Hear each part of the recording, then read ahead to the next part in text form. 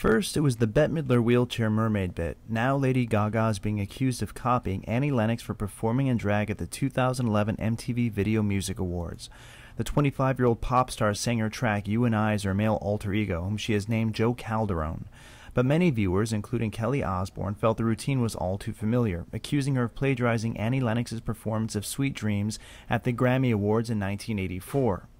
Osbourne linked to a YouTube clip of the Euritymic performance, which saw Lennox perform in drag after writing, "I love Lady Gaga, but I wish she would start giving credit where credit is due."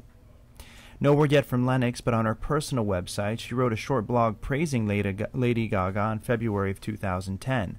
"I have to say that I am completely entranced by Lady Gaga. She is completely off the scale on just about every level, and I'm just loving it. She has the most enormous stamina and chutzpah to carry off her massive persona, and I can tell you that it takes effing hours in a team to make up and dress up on a daily incarnation like that. She's amazing, innovative, out of the box, and groundbreaking at every level." So, chances are Annie isn't too upset about the similarity. What do you think? Is Lady Gaga paying homage to her heroes, or is she blatantly stealing other artists' ideas? Leave a comment below and let us know.